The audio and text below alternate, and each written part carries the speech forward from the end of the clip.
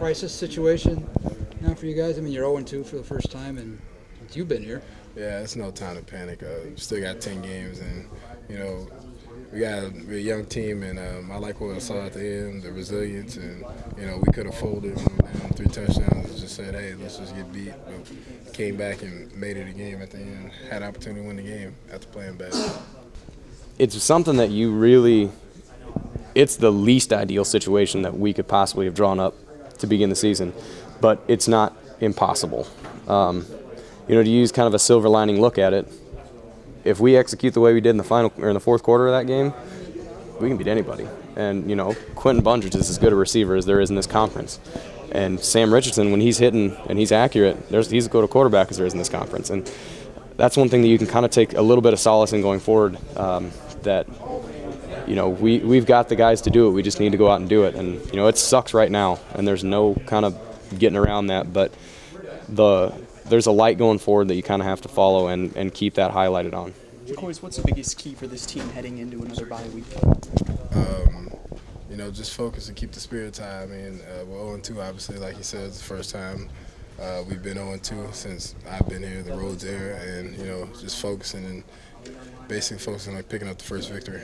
But from my observation, Sam was missing throws a little bit high, and I don't know if that was due to his ankle not getting enough push or whatever it was, but in the second half he started hitting, and that's the Sam that we know, and that's the Sam that we're all, you know, not surprised to see. The Sam in the offensive play, whether it was Sam or the wide receivers or the offensive line, the offensive play in the first half is not what we're used to seeing, and in the second half, it's that execution that we're used to seeing in practice, in scrimmages, and what should be in games.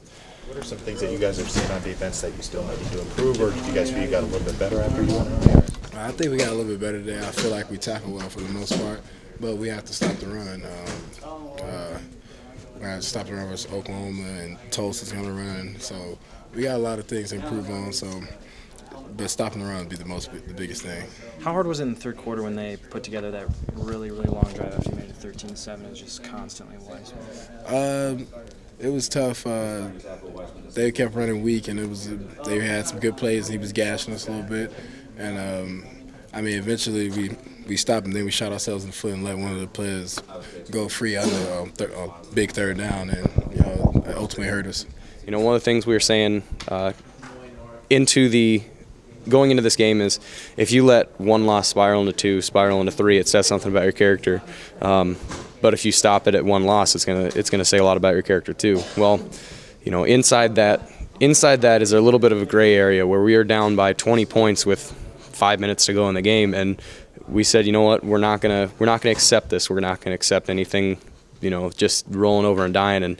And you know, you saw what happened when we did that, and we just, you know, ran a little bit short on time, and I think, you know, we did that to ourselves in running short on time.